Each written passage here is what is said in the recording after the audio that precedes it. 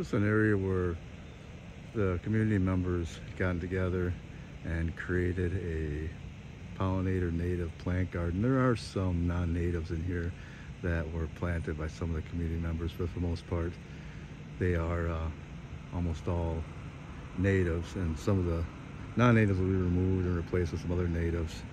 And as you can see, Batisia, there's quite a bit of it in here, almost too much in a small space. They get big plants, but they're great plants for this type of garden.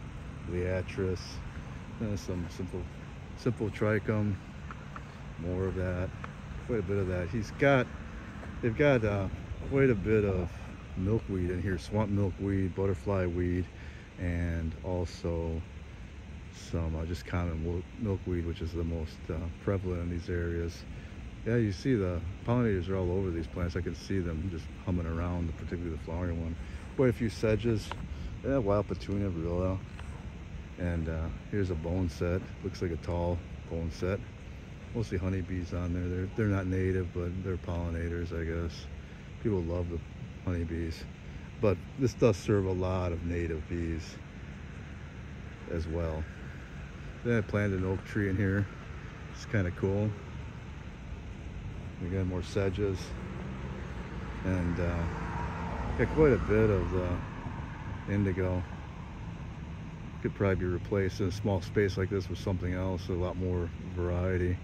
But the guy that maintains this loves those plants, so that's up to him.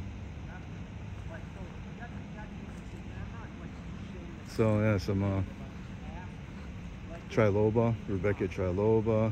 You've got some verbena in here. Looks like some wild quinine in there as well. And some butterfly bush, which will be removed. It hasn't been invasive around here. That particular plant around here is not invasive. It really doesn't creep up. It's a little bit not real welcoming as far as climate goes, but better safe than sorry, and get rid of it and plant something else. And a lead plant in there. Silphiums, only one type of silphium that I see in here. Get more Liatris, some echinacea. I think that's Pearly Everlasting, I'm not sure. And again, more stuff. It's pretty packed in here. It could be added to quite a bit, and we will do that. We've got the plugs. We've had 4 months of really dry conditions where things were almost at the point of dying, and then we'd get some rain. Natives are real resilient. A real patch of silphium in there. A lot of bone set, a lot of this aster in here. That's the stuff that really takes off. These things, you spread the seeds around, you get these things. This is a good seed source, this thing right here for us. It allows us to be able to spread these seeds in the general area, and the more you have, the better. Yeah, these types of gardens are really hard to come by around here, because the municipalities really don't like the fact that you're going to do it. They're afraid it's going to become a weed bed, which in some cases they're correct, and also too, really people don't have an idea what they're doing. But this particular one is relatively well maintained. This year it's been just let to go. And more over there. It's got a pretty good stretch. And there's some pagoda dogwood in there, some serviceberry, and it looks like some hop tree Talea species. More bone set. That's really a vigorous plant. That thing will pop up everywhere. A lot of right there nodding on it. You can see it's kind of fallen down and struggled. Canadensis solidagos. It's about 3 types of solidago species in here, maybe 4. That's something we're going to add to. We don't have any stiff goldenrod, which would be a nice plant to put in here, but that's not a solidago. You just call it goldenrod. Again, big patch of common milkweed, and back there is that the sweet Joe Pie weed. And throughout this area, it's another area that's along the river stretch that is really starting to come along with those. There's quite a few plants that we're collecting all the seeds, spreading it all in the area.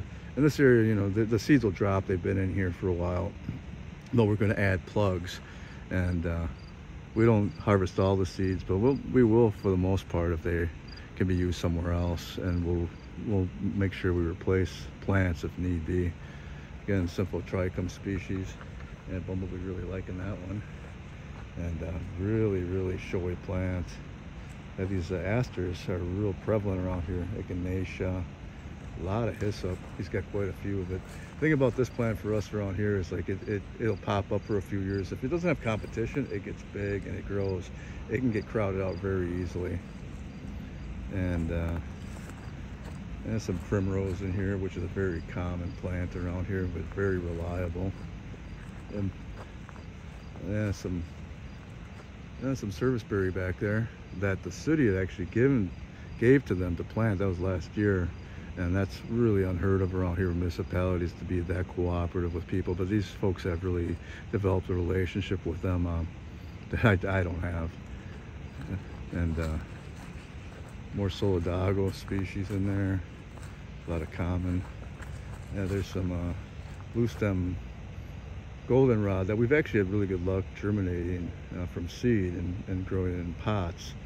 And around here it's a rare plant. It's called a special concern plant, close to point of extinction due to the buckthorn, other invasives, and just encroachment on habitat. That Cromwell, unusual to see that in any kind of a garden, but right now it's fallen down because of the drought. It's real stressful, but the plant is actually very ornamental. It's a great ornamental plant. The flowers, not so much the foliage and shape, more so. Down there, it looks like some rue and some other types of geums. So quite a bit of diversity in here, and a good seed source for us. Down there, that's cleaned out with buckthorn approximately 2 years ago, and we've worked around a little bit, and we just recently planted 300 plugs down there, and we're going to plant another 400, so total of 700. There's some species that are growing in there that are reliable, so that's a positive, but we're really going to add some diversity in that spot and also allow us to collect more seed and spread it around. And the difference is like, this is a city property, and they've been able to do this because they built a relationship with them. And the thing is, right next to it is a different jurisdiction, and that's county. You can see where it stops. These folks would have kept planting stuff down here and cutting these things down, but this is all buckthorn right here, just a wall of it. In the back of it, we've been working on a little bit, but huge amount of buckthorn. And there's a woodland sunflower with a little patch of that going in here. That's a very reliable plant around here. You'll find it's sprinkled around, and we try to introduce that as much as possible in certain areas just because of its reliability. But as you can see, a ton of buckthorn right here. That's a wall. Now, this area here could be like what we just saw, even maybe more shrubs, as a base versus pollinators. But shrubs with trees and pollinators along the whole edge, once you get rid of the buckthorn, to be able to compete with the buckthorn.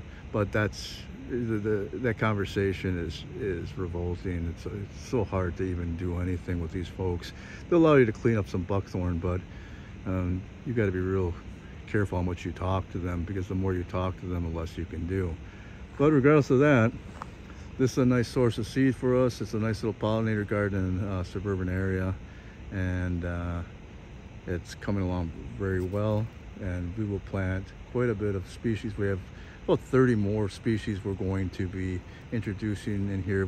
We do more, however, you have to kind of remove some of the bigger, the ones that are really taking up a lot of room, particularly the Canadian goldenrod. We want to keep it. We're not anti-Canadian goldenrod, but it does limit the species, particularly if you're looking for pollinator, nectar, and May. It's not providing that, so it's kind of nice to have that balance. So if you have limited space, you kind of have to balance that out.